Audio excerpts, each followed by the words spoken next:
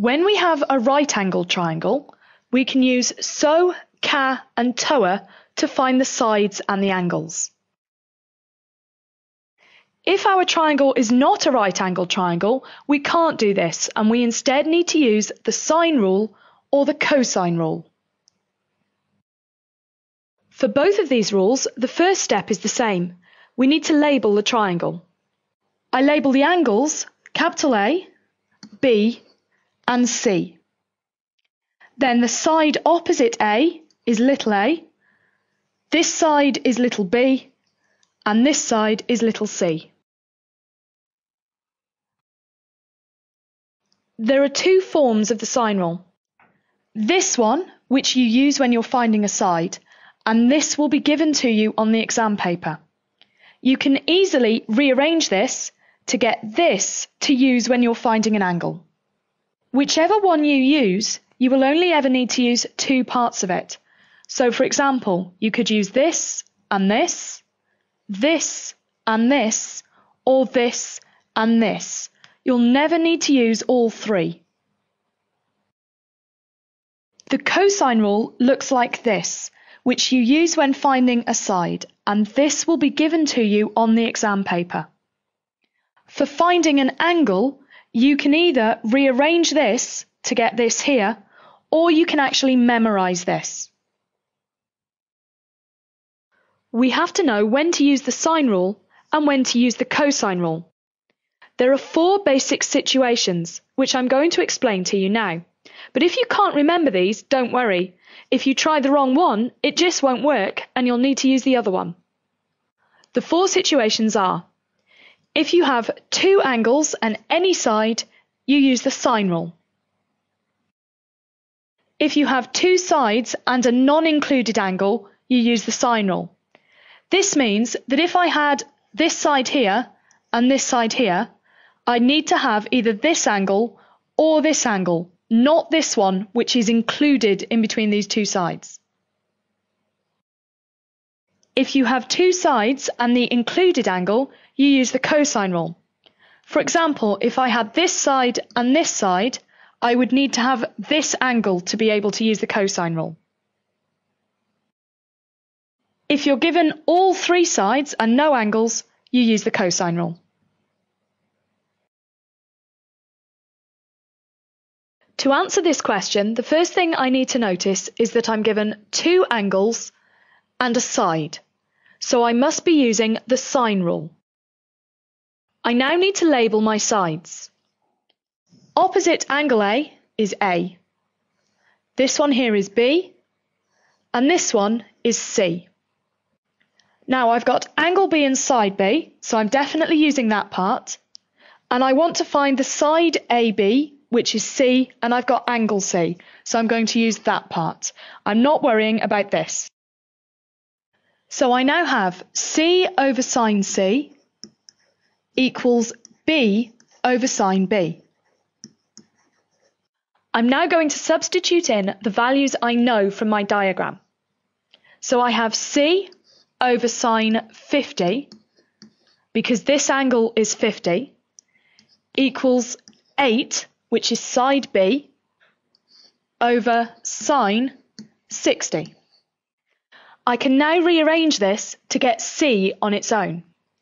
C equals 8 over sine 60 multiplied by sine 50.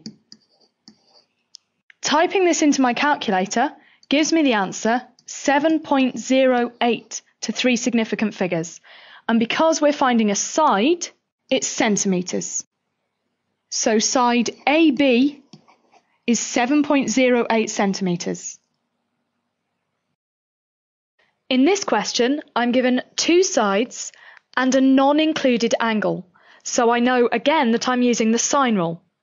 But this time I'm looking for an angle, so I've had to rearrange my sine rule. I'm going to start by labelling the triangle. I'm going to relabel the angles A, B and C. Then my sides are A, B and C. I'm looking for the angle X, which is this one here, so I'm definitely using this part of the sine rule. And I've got angle B and side B, so I'm also using this part. So I now have sine A over A equal to sine B over B. Substituting, I get sine A over 8.5 equals sine 38 over 7.2. I'm now going to rearrange this to get sine A. Sine A equals sine 38 over 7.2 multiplied by 8.5. Typing this into my calculator gives me that sine A equals 0.7268225575. I now need to find A, so I'm going to press Shift or inverse sine. A equals 46.6 degrees to 3 significant figures. And of course, this was actually angle X. So X equals 46.6 degrees.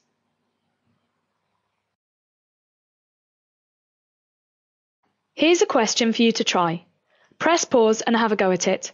When you're ready for the answer, press play. You should have this answer here.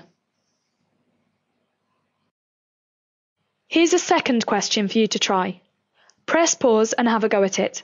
When you're ready for the answer, press play. The first thing you should have done was realise that we need A and A, so we need this part, and B, so we need this part and not this one. You then need to rearrange this to give you this. This is the answer that you should have got. In this question, I'm given two sides and a non-included angle, so I know straight away that it's a sine rule question. However, it's a tricky sine rule question.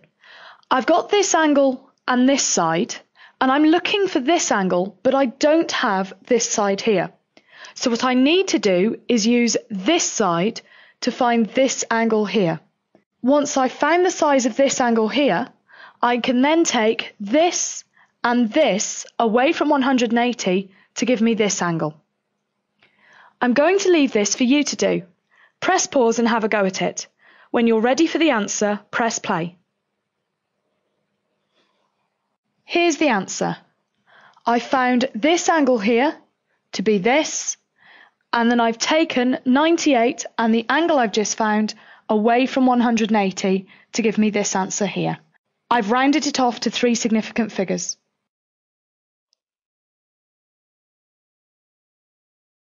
The next part of this clip is about the cosine rule.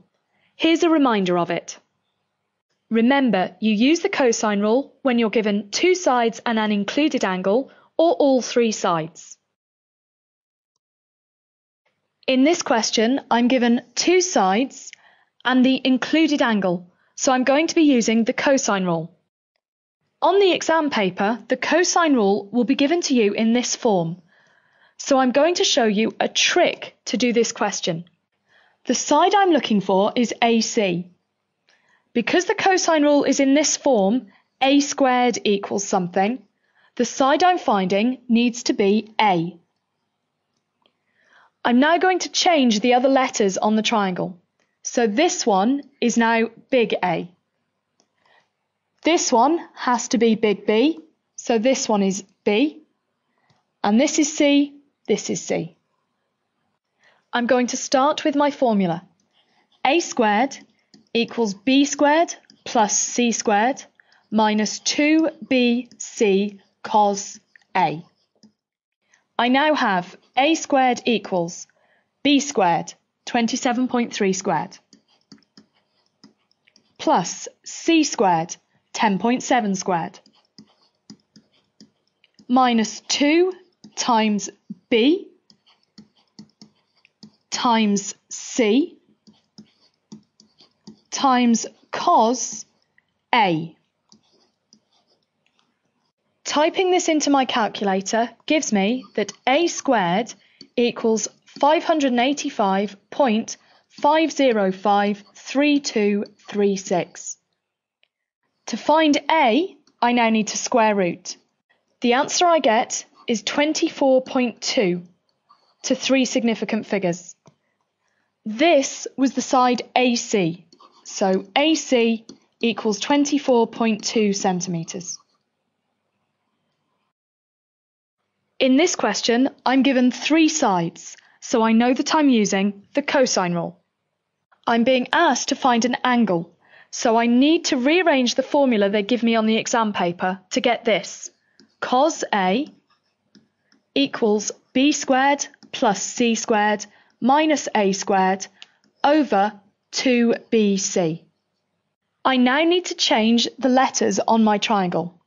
The angle I'm trying to find, P, needs to be A.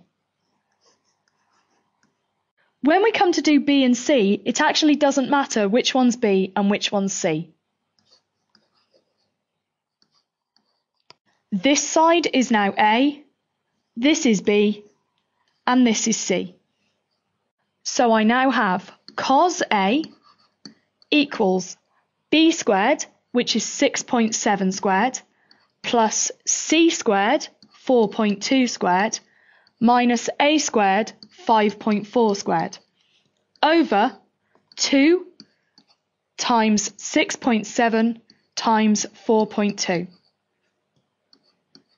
Typing this into my calculator gives me the answer 0.592928216. Don't forget that when you type this into your calculator, what you need to do is put the top in brackets, press divide, and put the bottom in brackets. That will give you this answer. Now to find A, I just need to press Shift Cos, and I get 53.6 degrees to 3 significant figures.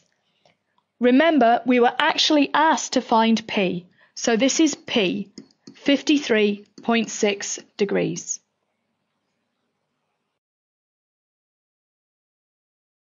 Here's a question for you to try. Press pause and have a go at it. When you're ready for the answer, press play. Here's the answer you should have got. Here's a second question for you to try.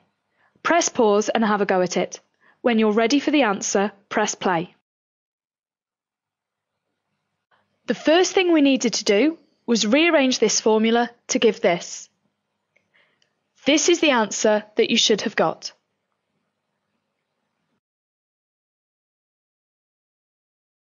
Here's a mixture of sine rule and cosine rule questions for you to try. Press pause and have a go at them. When you're ready for the answers, press play. Here are the answers. In this question here, I hope you realised that you had to use the fact that the angles in a triangle add up to 180 to find this angle here first of all.